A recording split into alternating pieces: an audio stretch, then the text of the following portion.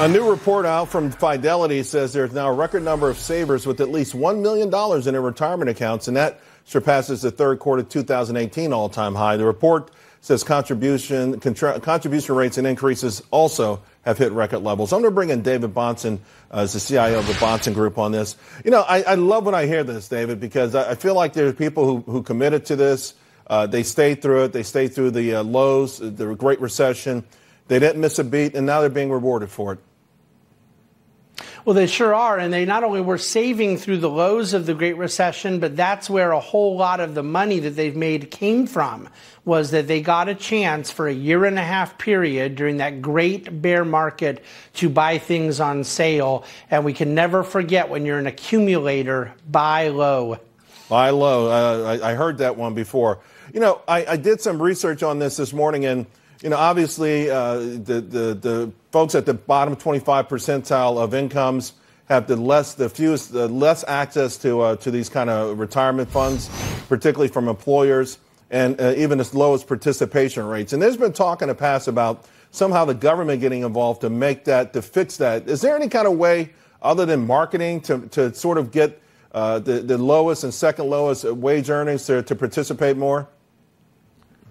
Yeah, I mean, the way that I have seen it be successful, and we've had experience at this in our own business, there are restaurants, for example, that have a lot of lower compensation employees that are not used to an investment program. They get kind of intimidated by it. And you have to come in and do education. You have to give information. It has to be done on a consultative basis. The idea of the government getting involved in it is only going to go one way, and it's not well.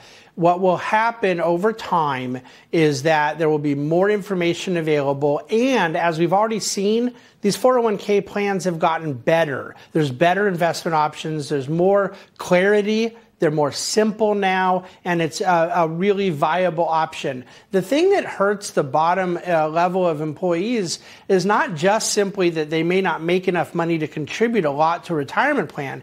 It's that there's so many people in the culture, usually limousine liberals, saying, let's just make them a ward of the welfare state. Right. If we stop this sort of entitlement social safety net, there will be more private market activity in these programs that, as you pointed out, are giving people greater wealth. David, at the start of the day, we were told the administration looking at perhaps doing something with payroll tax cuts and also changing the way capital gains were taxed, sort of with indexing. President Trump was asked about that about an hour ago. I want to share his response with you and then get your take on it. I'm not looking to do indexing. I've studied indexing for a long time.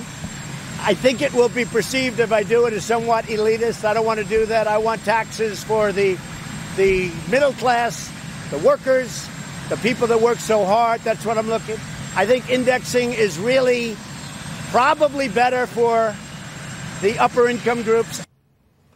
So your thoughts as someone who really preaches investing. Is it elitist? Would it be elitist to index capital gains tax to inflation?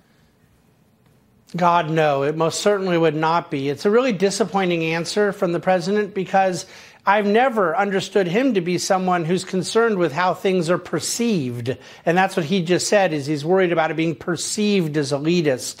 It's economically pro-growth policies that build wealth and a rising tide lifting all boats. In this particular case, it's also economically fair. People are paying capital gain taxes on gains that they never actually achieved, that were washed away from the tax that is inflation. So this was very sensible policy, and it was on the table just a couple days ago. Senior folks in administration were telling me this was coming. So the president appears to have changed his mind very recently on it, and I'm disappointed. Well, maybe if he wins re-election and doesn't have to worry about running again, but politically it might have been a landmine politically. David, thank you very much. Really appreciate it.